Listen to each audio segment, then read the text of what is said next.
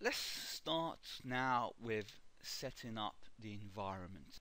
So let's continue on setting up your computer for development.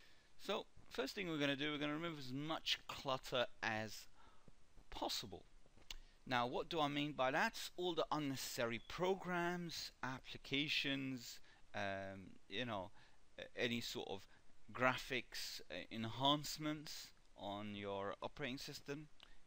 Take them off, because you're going to need as much memory as you could get. And if you've got limited resources, if you've got an old PC, or a computer, a Mac, or anything like that, you want to take advantage of as much memory and processor power. So remove any unnecessary settings.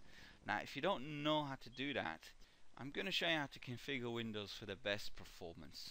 So why not? Let's just take a look at that now.